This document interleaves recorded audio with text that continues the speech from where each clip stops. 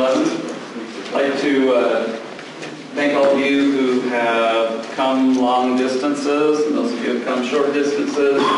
Glad you're here. My name is Dan Ames. I'm the project lead for MapWindow and Spatial, and let's see. So what we're going to before I do my introduction, I'll tell you what the plan is right now.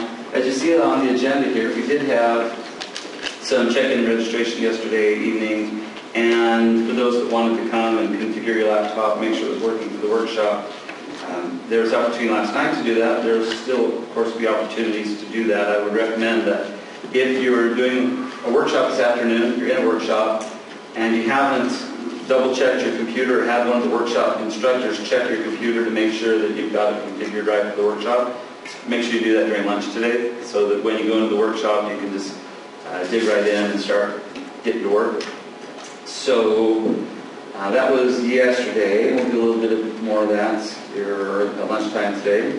And this is where we are right now. And this is me, and I'm supposed to welcome you all and do introductions. So the introduction goes like this. The brief introduction is basically, for those of you who don't know who I am, I'm an associate professor of geosciences and civil engineering at Idaho State University. And that's the main campus is in Pocatello, Idaho. And my little outpost is up in Idaho Falls. I've got a number of students, including a few former students and other folks that are here in the room. They're going to be helping do workshops and stuff this week. We're really excited to be here, and we're sort of a traveling road show between the team from Idaho and folks that we've been working with over the years doing various projects related to MapWindow, including people from EPA that are here, or NOAA that are here, and other groups. So we're excited to have moved the roadshow to San Diego and to get a group. I think we're somewhere in the order of 40 or 45 registrations for this meeting, which is about right. Many more than that, and it gets a little bit scary for trying to manage. So I'm glad that the group that we have here. So just real quickly, logistically, we're going to be meeting for 3 days. We will be doing talks in the mornings, as you see on your agenda, and we'll do workshops in the afternoons. There are 3 tracks for the workshops: a hydrology track, a end-user track, GIS end-user track, and a programmer track. And they're going to be in this room, the room right behind those doors right there, and then apparently a room upstairs that I haven't seen yet. It's right above us. Right where the bathrooms are, you think. Directly above, okay. Do we know which track is in which room? Probably. The programming track is upstairs. So the programming track is upstairs. They can say right here on the program. Oh, yeah, look at that. Thank you. Okay, let me scroll down a little bit. The GIS user track would be in this room, and our water track would be in that room over there. And so if you haven't registered, when you signed up for the workshop or the conference, if you did not select a track, that's fine. You can pick one now. We've got room in each of the tracks, and you're welcome to join any of them. Yes? Dan, can you mix and match tracks? You are more than welcome to mix and match your tracks. Yeah, that's just fine. I don't think there's a problem with that. We're trying to make this work however we need it to work, and like I said, we've got space in the room, so it should be fun.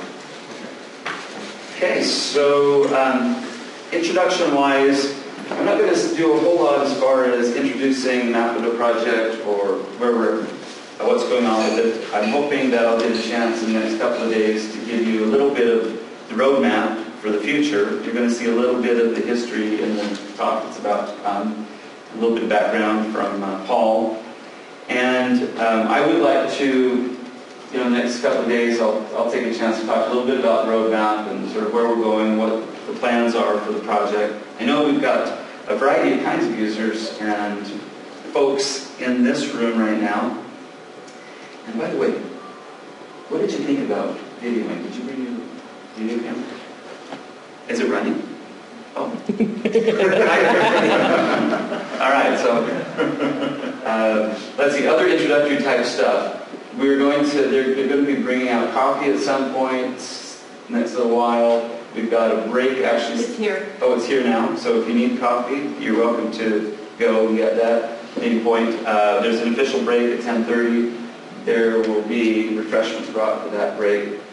Unfortunately, we're not providing lunch, but there is a decent cafe and restaurant here in the hotel. And then as far as after the workshops, we'll have a break during the workshops, also scheduled with some refreshments. And then this evening, sort of informally, those who want to, we've got a couple of vans if people want to take a run over to Old Town, and maybe we'll get a count during the afternoon break and call ahead. There's a nice Mexican restaurant over in Old Town that a bunch of us we're talking about heading over to, so we'll be happy to take those who want to go. Tomorrow will be our official conference banquet, which is in one of these rooms around here. They're going to feed us here at the hotel for dinner. And yeah, any other logistical things, questions?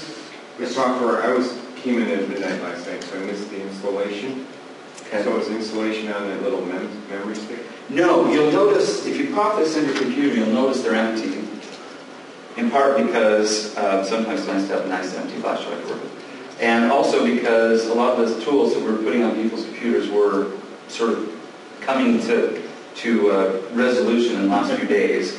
And so, depending on which track you're doing, which were you buying? Well, I'd like to see all of them, but hydrology. Okay, so the folks that are actually instructing your workshop can give you the files to put on there. Also, what we'll do is once I've accumulated all of the PowerPoints for the talks we'll be hearing for the next few days, I'll have those on a folder on the computer up here. Anybody wants to can come up and download those if you'd like to.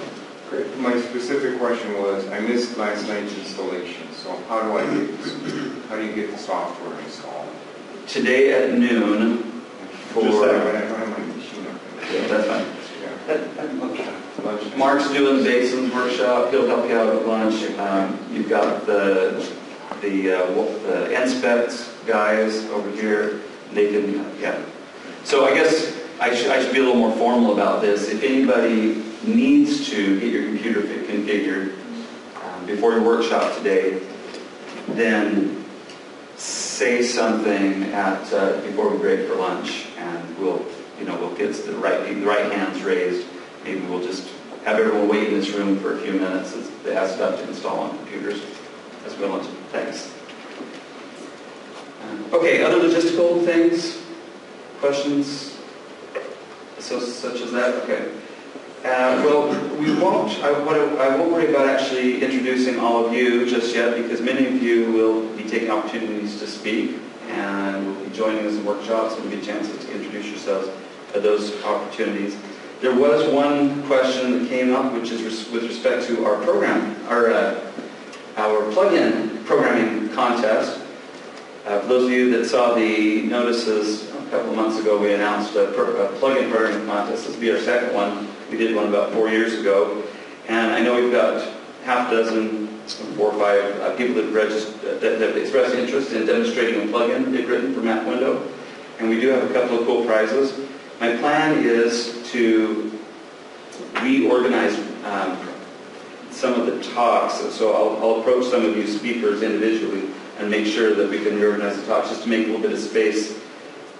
Probably tomorrow in the second speaker block to take some time for plug-in demos for those of you that are planning to demo plugins. So if you want to do that, if that includes you, then make sure you come and talk to me during one of the breaks so that we can organize you into a demo plugin demo. Those of you that are going to be watching these plugin demos, what I'm hoping is that we can get you to help vote on the best plugin, because like I said, we have a couple of cool prizes, and I want to make sure we have a fair way of getting those out to people that doesn't involve me. So what we'll do is we'll hand you all a sheet, and you can make your notes on your favorite one and vote that way, and then we'll award that. Probably tomorrow night at our little banquet tomorrow night, we'll award the prizes for the plugins. Okay. Anything else I'm missing? Anybody? You need? Okay. So we've got bathrooms, we've got breaks. We've got a good program here. I'm pretty excited. So let's go ahead and get started. And to get started, and actually staying on schedule here, which is very good. We can start the conference. Move up here to the Green Day. All right. So let me start by introducing Mr. Paul Ames. If you'd like to start making your way up here to the podium.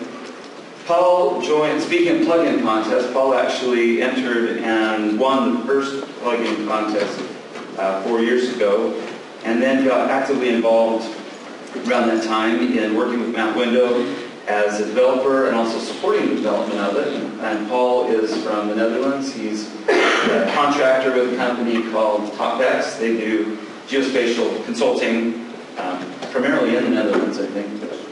And Paul's been a real strong support for the project, has moved it forward, and has done so in kind of a unique way. As you know, open source projects don't just happen. They do require money, even though they're free. They require money to keep the development going and the bugs being fixed and the web pages being built and supported. And Paul's one of a dozen or half a dozen or so people that has actually figured out a way to, as a sort of a third-party member of this team, in other words, not somebody that's sitting in my lab in IO, has figured out how to work on MapWindow and support the development of it and actually fund other people to help program it. And a lot of the cool new things that are coming out in 4.8.2 or 3 that you can get a hold of today are thanks to Paul. So we asked him to give a keynote